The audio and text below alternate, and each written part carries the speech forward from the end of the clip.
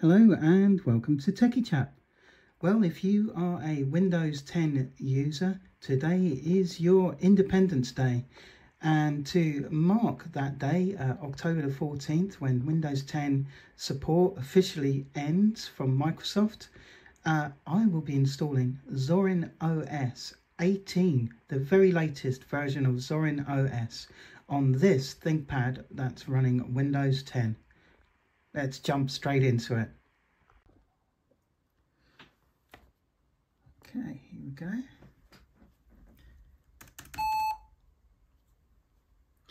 Right. Oh, well, you've got a certain amount of time to choose a startup disk. So press F12 on this Lenovo ThinkPad, and we're going to choose my Corsair slider. Otherwise, Windows will automatically try or install Zorin OS. Okay, well, that's a really retro text. Okay, so let's get this thing going.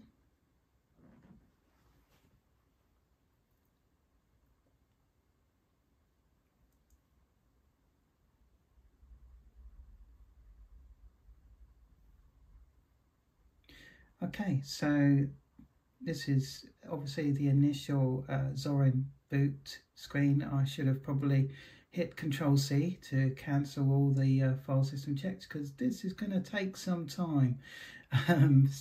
Probably a couple of minutes at least, I'd imagine. It's a 7 gig download for Zorin OS Pro, so it's got to check all 7 gig to ensure that the data is all present and correct as it should be. It'll probably take a couple of minutes for this to do, so what I'll do is I'll just fast forward this bit until we get to the next bit of the process of getting rid of Windows 10 and installing Zorin OS.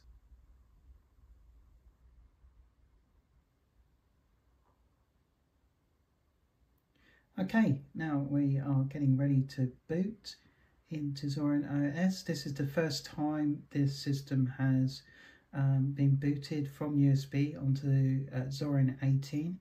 So here we go. It's looking good so far. We've got, does the mouse work? Let's see. Yes, the mouse works, the wireless mouse works. Okay, and here's the initial welcome screen. Now we can either try Zorin OS or we can install Zorin OS. I would ordinarily say try Zorin OS first to ensure that it all works correctly. In this case, we are just going to go for it and click on install Zorin OS. So we'll click on install Zorin OS here. I should also thank the team at Zorin OS for allowing me to have a release copy of Zorin OS Pro to review on the day of release. So thank you, Zorin OS, it's much appreciated. So wireless has connected correctly. We'll just move on. I put in my wireless password off the screen. So this is the next step in the Zorin 18 install process. As you can see, there is normal installation, which includes Creative Suite, Advanced Productivity Software, Utilities and Premium Desktop Layouts. Then there's also minimal install, which just includes the core utilities and premium desktop layouts. You also get the option to download updates while installing Zorin OS.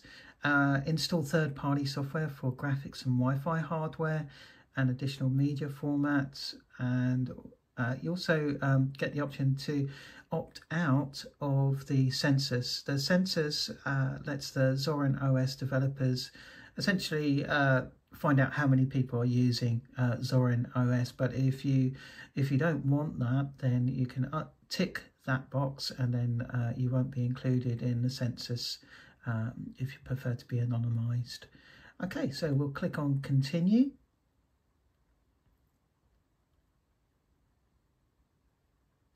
Zorin OS is actually based on an Ubuntu base. So this is very similar to the Ubuntu installation process. Again, uses the Calamares installer, which a lot of these Linux installs use. Okay, so we're now progressing to the installation. Now, this installation will take a little bit longer than, say, for example, Zorin OS Core. So you have 3 different versions of Zorin OS. You have Zorin OS Core, which is a lot smaller, essentially containing the base install of Zorin with some the basic set of applications, whereas Zorin OS 18 Pro, now that contains obviously all the extra bits and pieces. Just to be clear, that the things like the Creativity Suite and all the other bits and pieces that Zorin OS Pro includes with it, it's essentially a collection of applications that are already free and open source that Zorin has collated and brought together and put into one package, the Zorin OS 18 Pro. So essentially you can more or less do the same thing with Zorin OS 18 Core Edition, which is free, alongside the free applications that you get with Zorin OS 18 Pro included with the main operating system. You also get extra wallpapers. You also get some desktop layouts. Now, desktop layouts I'll show you once we've got this all installed and up and running. As you can see, the installation itself at the moment is fairly quick. It will go on to download some updates, quite a bit of updates actually, given the amount of applications that are with this particular version of operating system. So that will take a little time as well. But Zorin OS 18, it does contain extra layouts, and the layouts enable you to make the system look like a type of Mac OS or a Windows 11 type layout, or even a Windows 95 type layout. Whatever layout you are comfortable with in terms of the desktop environment, the DE. So these are preset for you so that you can just click one and it'll automatically go to that type of layout, whichever one you prefer. So that's quite handy if you're coming from a Windows background, or let's say Windows 10, then you can choose a Windows 10 type layout, and that immediately makes the system quite easy to understand and easy to navigate if you're coming from that type of background. In a similar fashion, if you're coming from Mac OS and you've, say for example, upgraded one of the older Intel MacBooks or MacBook Pros, let's say for example, or iMac that have now been made obsolete by Apple, then you might have installed Zorin OS and you might choose the Mac OS type layout, which again will give you a familiar environment to navigate around in terms of your desktop environment. So it does give you some extra options like that. It also comes with a slightly customized version for Mobile Connect called Zorin Connect, and that is essentially a branch from the KDE Connect application that allows mobile phones to connect to your device. It doesn't work with iOS because iOS is quite a locked system.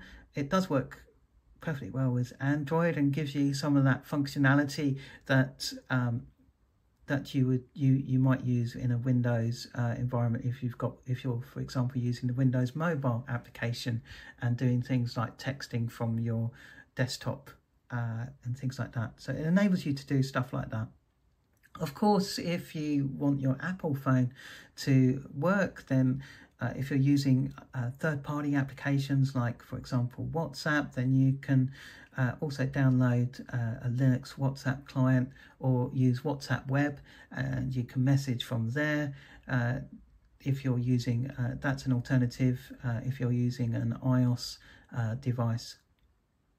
So we're just waiting for this to install now. It's preparing all the packages to roll out to the hard drive on this Lenovo laptop. I should say this Lenovo X1 Carbon laptop, it's an old ThinkPad of mine. It's running an i7 5600U, so it's only dual core, 4 threads. It's got 8 gig of RAM, but it's a good test laptop. It's pretty old now. Obviously it doesn't run Windows 11, so in this case this would be a scenario where if you're stuck with Windows 10 and you need to upgrade to an operating system that's going to be updated.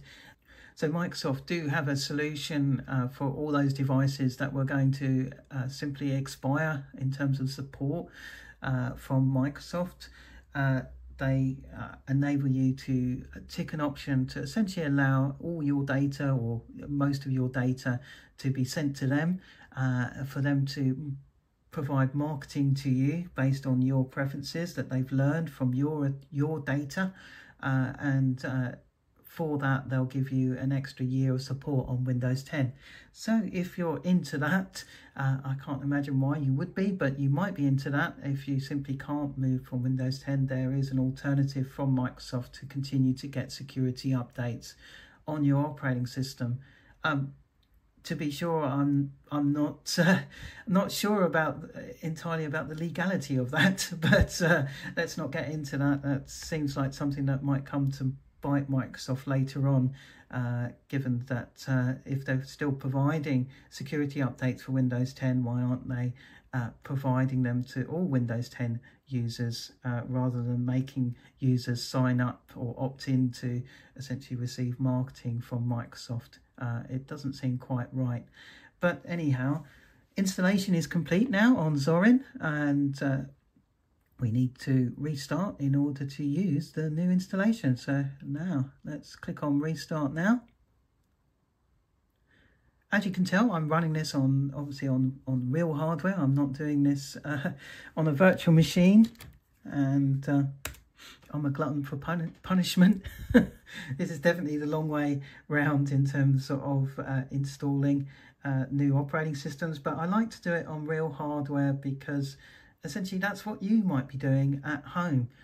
You may well be in this situation where you have an older laptop, it's not Windows 11 compatible, and you want an operating system that's going to be secure. You want an operating system that's going to continue to get security updates.